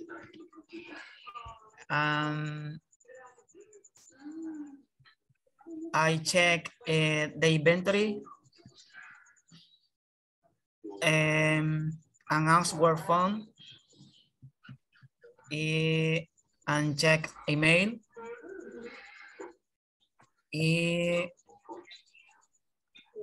I'm dancing my class. Answer. La última. I'm dancing my class. Design. Night. Design. Dancing my class. Dance. And the morning. Okay, asistir. Is that what you mean? ¿Sería asistir? Asisto a mi clase en la noche. Okay. I attend. I attend my class. I attend to my English class. Okay. Asistir. Aquí también este verbo assist es ayudar. Yo ayudo. Attend. Y attend también podría ser ayudar, pero utilizamos para asistencia. I attend. Hablamos de la attendance, asistencia. I attend to my English class. I assist. I assist people. Okay. ¿Están a 5 o? Oh, that's okay. Don't worry. And check this. Answer. Answer. Answer my phone. Perfect. Very good. Okay, so let's continue. We're going to practice with a conversation, and look at this. Describe a partner's daily routine at work. So we're going to check this conversation and we're going to practice with our classmates. Yeah, okay. Oops. So that's not working.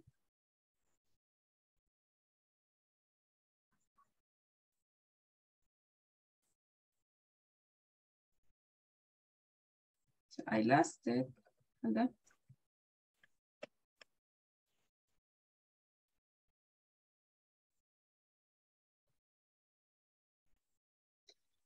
Ya no quiere.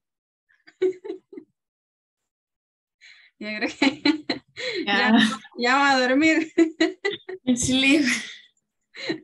Sleep. Yeah, that's true. Look at this. I'm tired. Are you tired? Tired? Yes.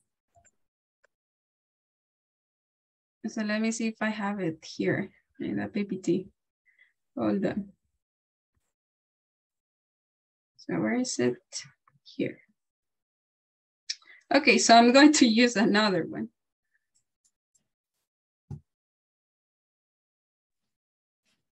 Okay, so we're going to talk about our daily routines during the last time, expressing some daily routines of a colleague or your daily routines. So we're going to start this way. Good morning, Mr. For example, Mr. Vasquez. What do you do in the morning? Good morning, Mrs., Miss, or Mr. Lopez.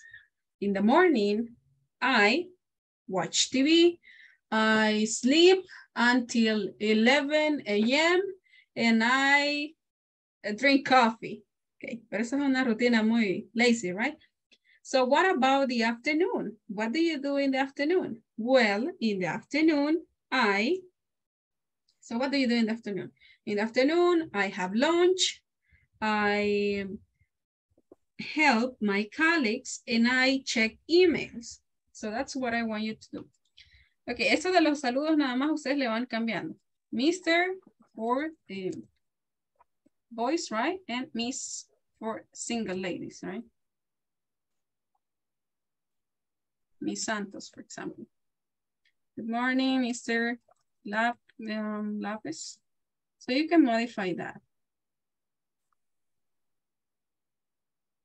Okay, let's see. Let's try to make an example. Let's see.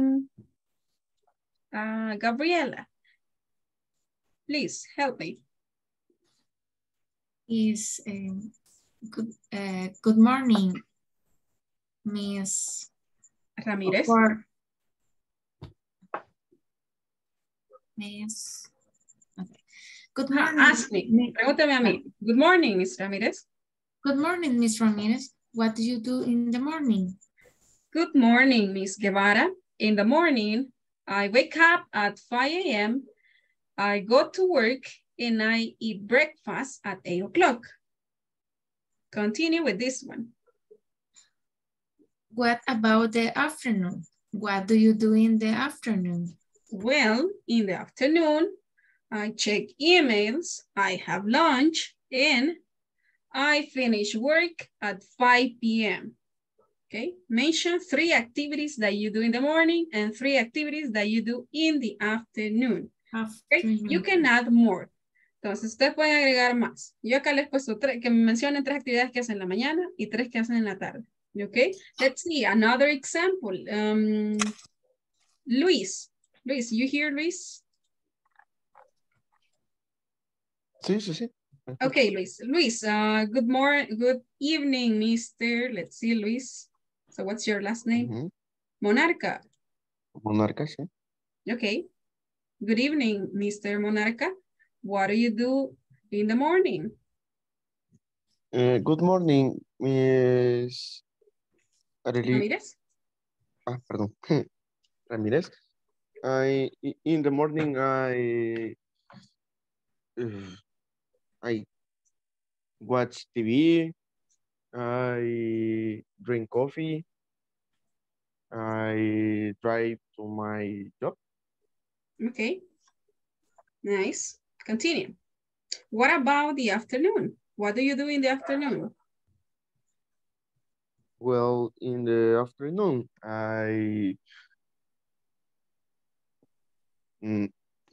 no sé, no se me ocurre qué hacer en la tarde. me agarró en curva. Let's see, think about drink coffee. I drink coffee. I sleep. I eat. Que no sabe qué hacer. I work. Trabajo. I work. I work. I go to the... Bien, vamos a investigar las actividades que hacemos en el trabajo en la tarde. Vamos a investigar qué actividades hacemos en la tarde. Peinarla hasta que se haga la hora de salida. Esperar que llegue la hora de la salida. Okay. Okay, so listen, I want you to work in pairs with that conversation. Okay, vamos a trabajar en pareja en esa conversación.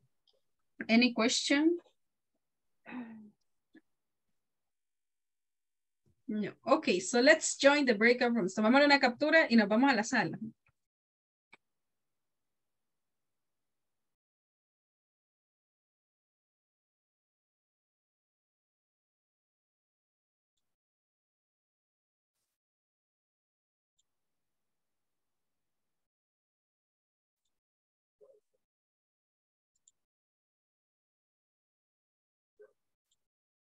Okay, ¿hay alguien que no haya recibido invitación?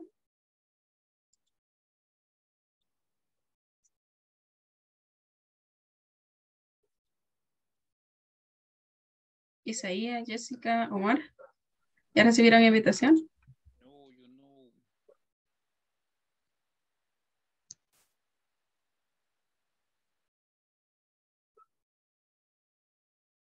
So, Isaías, no recibió la invitación, Isaías. No. Va, ya le mando una.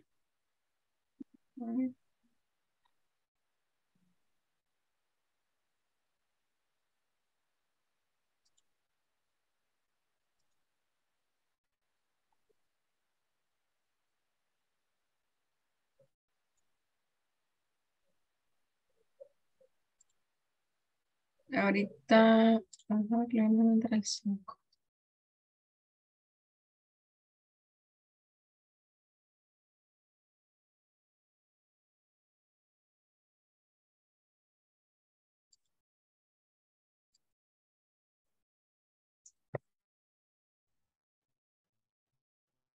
Hello. Hola. Ah, Eliana, cierto que Eliana está trabajando. Vamos a ver, Eduardo, ¿está acá? Hola, ahorita voy incorporando. Perfecto.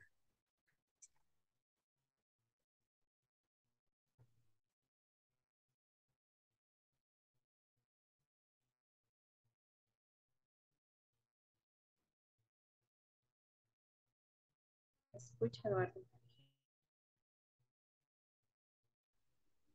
Hola. Hola, ¿me escucha?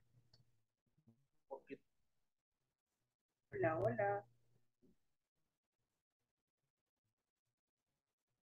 Sí, le escucho un poquito suave. Hola, hola, hola. ¿Me escucha? Bueno, casi ya he escuchado toda la clase. Así la he escuchado toda la clase. Ah, bien suave. Ah, ok. ¿Y ahora sí me escucha bien? Ah, hoy sí. Ok, entonces empiezo. Good morning, Mr. Valdez. What do you do in the morning?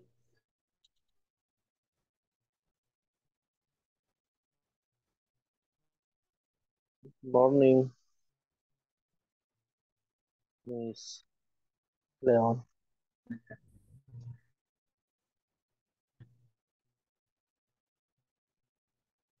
In the morning, I drink coffee.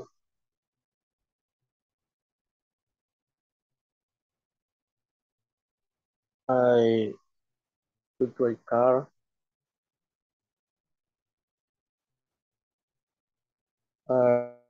Voy a, otra vez voy a empezar, otra vez empieza usted y yo le contesto. Okay, ¿de acuerdo? Good morning, Mr. Celaya. What do you do in the morning? Good morning, Mr. Rivera. In the morning, I check mail, I drink coffees, and I watch TV. What about the afternoon? What do you do in the afternoon? Oh, well, in the afternoon, I check mail, check.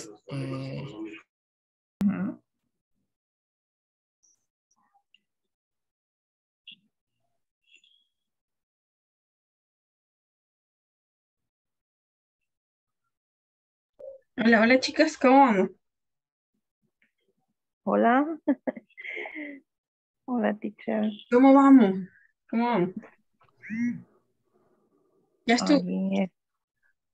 Ahorita no. ¿Qué me le pasa? Virginia está diciendo las actividades. Ah, ok.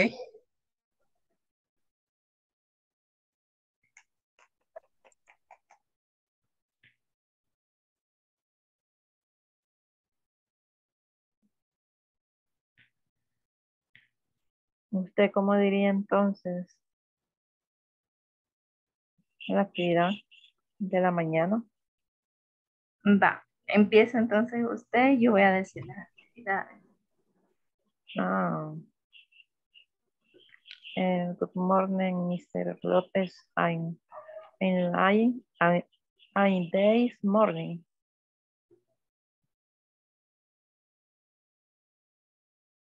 Good morning, Mrs. Vasquez. In the morning, I take a shower, I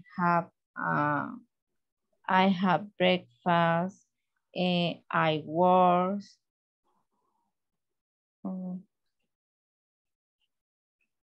Cocinar, ¿cómo se diría, teacher? Hacer el desayuno.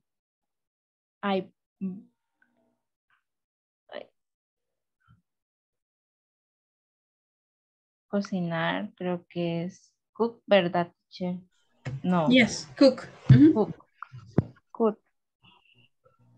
Cook. I cook.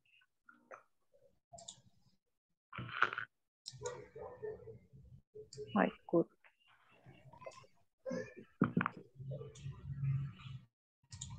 Ok, vamos a regresar a las salas, chicas. Principal.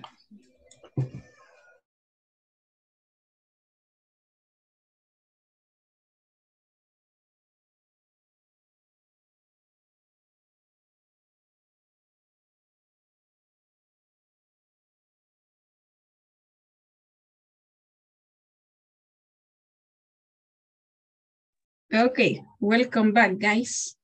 Solo para concluir, el día de ayer, algunos tenían la duda cuándo utilizar el artículo da. Y veíamos al artículo definido, a y n, Vamos a dar un pequeño review y el lunes podemos seguirlo discutiendo. Por ejemplo, tenemos cuando se menciona algo por primera vez. ¿Todos están viendo mi pantalla? Ahí la imagen. Yes. Por ejemplo, Yes. una señora, por decir, una señora o una mujer mayor y un perro en el parque. Entonces, en este caso, se usa el en, cuando se menciona algo por primera vez. También para los trabajos, lo veíamos cuando hablábamos de nuestras ocupaciones y de nuestros trabajos. Para dar descripciones, París is an interesting city. París es un país, es una ciudad interesante. Y ahora tenemos el da. ¿Cuándo lo utilizamos? Lo vamos a utilizar cuando algo ya se ha mencionado, algo que ya identificamos o ya conocemos, ya es familiar para nosotros. Yo vi un hombre y un perro. The man was old. El hombre era viejo.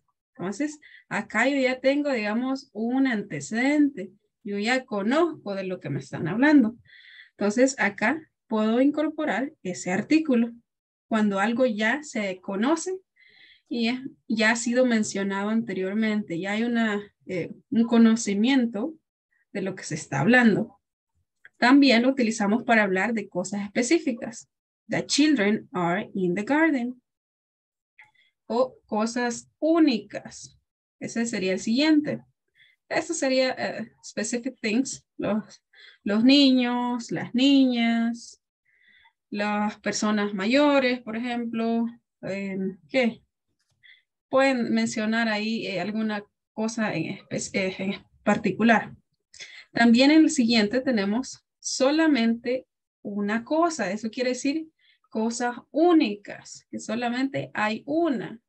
The moon looks beautiful today. La luna luce o se ve hermosa hoy. Entonces, ¿cuántas lunas hay? Solamente una, ¿verdad? La luna, la tierra, el sol, que son únicas en existencia. También lo utilizamos para lugares comunes. We're going to the park. We're going to the beach. Vamos al parque. We're going to the beach. We're going to the volcano. We're going to, let's see, the School. School. Ajá. Vamos a la escuela, vamos al parque, lugares comunes. También lo vamos a utilizar para hablar de superlativos.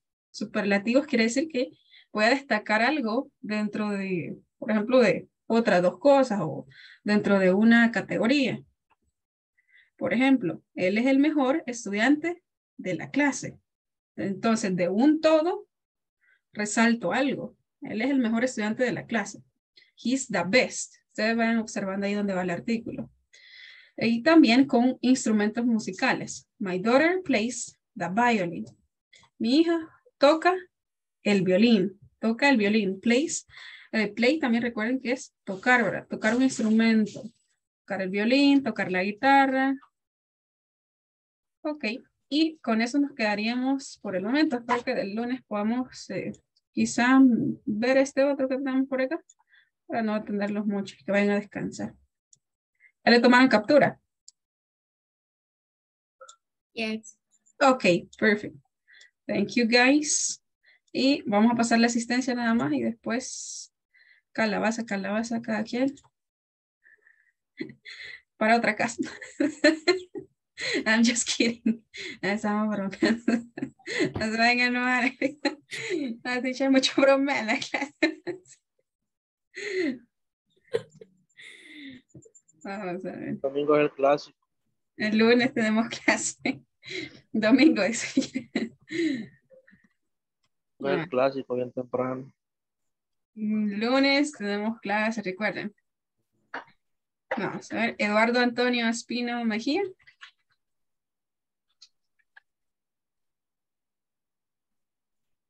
¿Sí? Gabriela María Guevara. Present, teacher. Thank you. Ileana Estela Serrano. Estaba por ahí, ¿verdad? De oyente. Ok. Isaías Santana González. Thank you. Jessica Ivette Tiliano. Present. Thank you, Jessica. José Eduardo Valdés Martínez. Present. Thank you, José Eduardo. Julio César Fabián Zelaya. Present, teacher. Thank you. Karen Leticia León Rivera. Present, teacher. Thank you. Luis Alberto Cruz Monarca. Present. Thank you, Luis. María Elena González García. María Elena estuvo y... María Elena está por acá, no me la han visto por ahí. La vi que estaba hace rato. Mirna Janet Saldaña de Espinosa. Present. Thank you, Mirna. Omar Alexander Palacios. Present. Thank you, Omar. Sonia Marisela Tejada Sánchez. Present, teacher. Thank you. Virginia del Carmen Vázquez. Present, teacher. Thank you. And Wilfredo Armando Rosales Torres. Wilfredo se nos desaparece. Bien, el lunes. Si lo conocen, díganle que el lunes hay clase. Ok. Gracias, chicos, por haber asistido pues toda la semana. Y nos quedamos hoy con, veamos. ¿Con quién estuvimos el día de ayer? José, ¿verdad? Parece que fue José. Conmigo. Oh, conmigo. Eduardo Valdés. Vamos a ver. Y hoy nos quedamos con Julio César. Si alguien más quiere quedar, si tiene alguna duda, ¿qué es? No hay problema. Okay, thank you guys. I see you on Monday. So have a great weekend. Pasen un excelente fin de semana, chicos. Disfrútenlo. Thank you, Good teacher. weekend. Bye. Bye, bye, Bye, bye. guys. See you Monday. See you on Monday. See you Monday, okay? See you, Jessica, Karen. Bye-bye, Mirna. Bye, teacher. Bye, Gabriela. See you guys. See you on Monday. Sonia, bye-bye.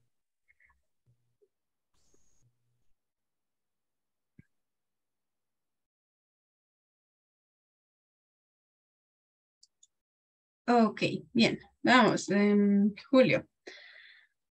Ok, teacher. Dígame, van siempre las asesorías para ver si hay alguna duda. Normalmente solo es por lo del el manual. El manual. Ajá, que como prácticamente casi no tengo mucho el horario libre. ¿Va? Entonces, Sí. allá cuando me acuerdo, escribo lo que usted me informa y lo voy creando, o sea, lo voy llenando. Sí. Y luego con lo demás, no, lo que hago es que como pues me pasé toda la unidad, Sí. entonces lo que hago es que lo voy leyendo. Voy leyendo siempre para irme acordando de las respuestas que hice. Ajá. Vaya. Voy haciendo. Ahorita, si usted nota, hoy empezamos prácticamente con el manual de la unidad. Sí, es que en el manual ahorita solo llevo como 2 hojas. 2 hojas. Ah, pues sí, tenemos que trabajarla un poquito. ¿Pero tiene alguna duda de alguna de esas hojas? No, la única duda que tenía era esa de que si lo podía imprimir y hacerlo yo manual y después mandarle fotos. Sí, sí, podemos hacer eso. ¿Sabe qué vamos a hacer? Voy a crear un espacio. O vamos a ver si lo podemos adecuar dentro de la plataforma. Para que ustedes puedan...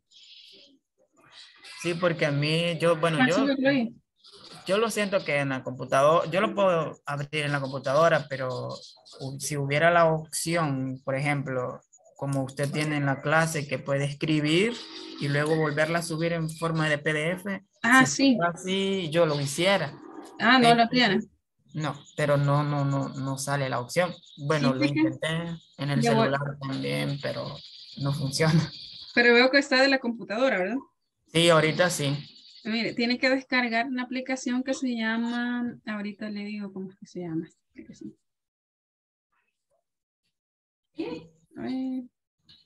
Es Adobe, se llama Adobe. Ah, la Adobe Flasher. Es esta, Adobe Acrobat Reader. Esa. Tiene que buscar, tiene que buscarla así en el Softonic, creo que está. Ok, la voy a buscar y ya con eso ya puedes utilizar para escribir. Sí, me dijeron que, vaya, ayer era en firmar, rellenar y firmar. Ah, ok. Rellenar y firmar y ya me tiene que aparecer acá en la opción. Ahí está, mire. Rellenar y firmar, le di rellenar y firmar y acá me aparece texto. A ver, una vez selecciono acá y ya me aparece ahí la opción. Ya solamente me voy ubicando en los espacios y ya bien chivo. Ya Solo voy. escribe una, ok. Ajá. Eso voy a hacer entonces porque así de un solo lo puede revisar, ustedes lo revisan, Sí. de un solo lo puede revisar. Me No les parece mando una genial. foto. Así voy a comenzar yo mañana. De acuerdo, Julio. ¿Alguna otra duda, algún tema? No, teacher, por el momento, ahorita, gracias a Dios, voy entendiendo y pues sí, que me pasé, me pasé mucho, pero Pero salió bien. Sí, como le digo, ahí lo voy leyendo siempre lo voy leyendo y para que no se me olvide, porque a veces a uno de tanto se le olvida. Vayamos haciendo todos los ejercicios del manual, vayamos tratando de llenar todo eso. Sí, eso es lo que voy a hacer este fin de semana. Este fin de semana voy a poner el día. El domingo tengo libre, entonces ese día me voy a poner pilas ahí. De acuerdo, Julio. Ok, Julio, entonces si no hay más que... Gracias, thank you. Gracias, teacher. Julio. Good night. Have a great night. Bye-bye. Bye-bye.